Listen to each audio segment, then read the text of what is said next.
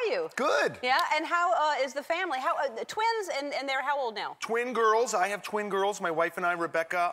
They are 2 years old, and oh, there they are. That's them. That is precious. Well, they look precious there, but people weren't joking about the terrible twos. Really? They are how old now? Exactly.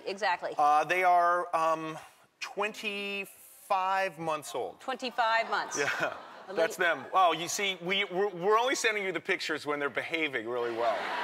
I'm not going to say which one misbehaves, but, well, they are really cute. God, and they look just like both of you. Oddly enough, they look exactly like both of you. Yeah, no, I am definitely the daddy. So, and Rebecca's definitely the mommy because I saw the whole process and everything. For sure, you saw. And what do you mean by the terrible twos? What are they doing? Well, they're just starting to speak. So we can't say anything around them anymore because they understand what's going on. I did say shut up. We have a dog, and the dog was going crazy, and I was like, shut up, you know? Not in a violent manner, in a pleasant manner. In a sweet way. And then, of course, both my kids were like, shut up, shut up, shut up, shut up. Someone, it wasn't me, but someone said to them, no way. They're going to school now.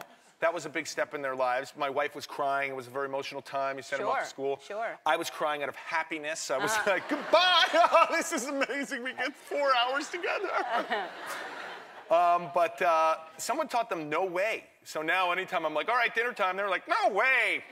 No way. Wow. And they say it like that. Well, that's kind of cute, though. I mean, you don't want that to be said, but at the same time, for two little baby, 2-year-olds to say no way, it's kind of cute. Yes, there is an obedience issue that is not there when they're saying no way, Yeah, no way. That's the hard thing.